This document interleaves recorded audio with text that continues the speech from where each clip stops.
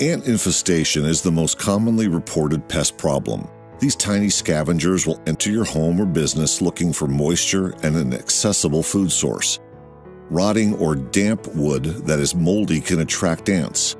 Ants also feed on sugar, cheese, meats, vegetables, grease, peanut butter, and dead insects. Ants often enter a home through cracks around the windows or doors, but they can find numerous entrances to your home or building. Once inside, the growing ant colony can become a problem quickly, as ants mature from juveniles to adults within a matter of days. It is necessary to properly identify the ant species that you have in order to effectively eradicate them. Of the thousands of species of ants, the following 4 species are the most commonly found in the United States.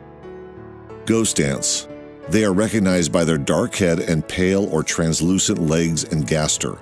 This coloring makes this tiny ant seem even smaller.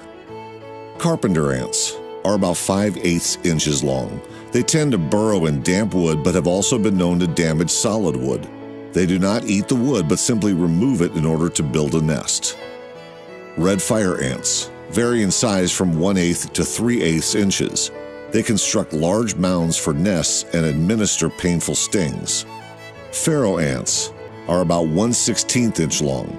These ants are commonly found in hospitals and nursing homes where they are capable of transmitting Staphylococcus and Pseudomonas infections.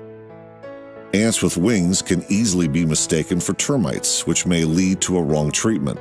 In comparison, ants have a very narrow thorax, midsection, while termites' bodies are more uniform. Got pests? Call Toro Pest Management today for a free estimate, 1-877-ASK-TORO, or visit us online at www.toropest.com. Toro Pest Management, a company you know and trust, your local expert since 1969.